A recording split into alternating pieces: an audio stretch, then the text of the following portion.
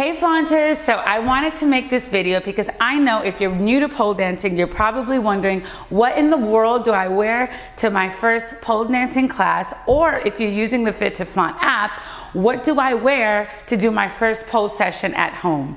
Well, what I'm wearing is a perfect example of what not to wear actually. We don't want to wear leggings. What you want to wear is a comfortable top and shorts. Now, if you're going to a studio, I know what you're thinking. We can be overly critical of ourselves and you're like, what? I don't want to wear shorts out in public. I only wear shorts when I'm home. Let me just tell you, the pole community is so super supportive and encouraging. You have nothing to worry about. And also, every other person in that room is probably feeling the exact same way that you're feeling. Now, why don't we want to wear leggings? Well, the thing is, in pole dancing, we use our skin as contact points.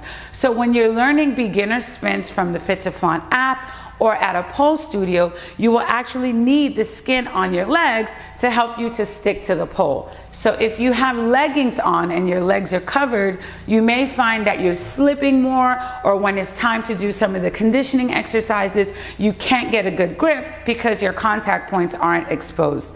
It just gets a little frustrating. It's not that it's impossible, it's just not recommended because it can discourage you and make you feel frustrated in your class. Now, another thing we want to consider is not having any oils or lotions on at all. I know what you're thinking. Shelly, you want me to go to class ashy? My skin gets really dry. I can't be ashy.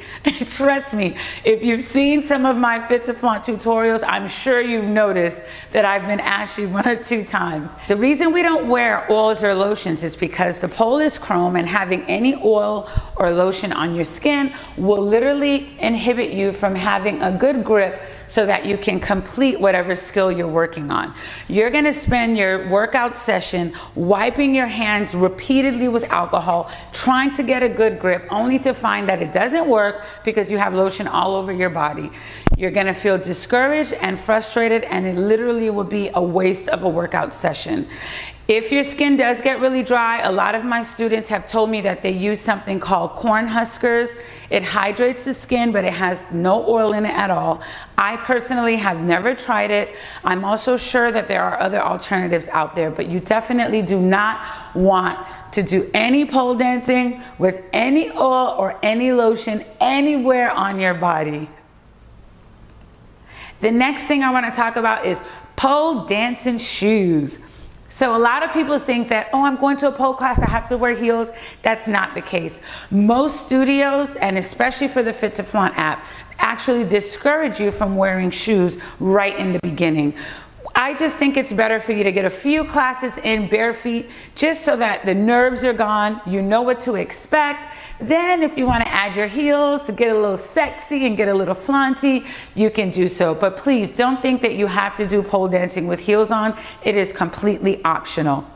So flaunters, I hope that you'll find these tips helpful and that they'll help to take off some of the edge surrounding taking your first pole class or doing your first pole session at home with the Fit to Flaunt app.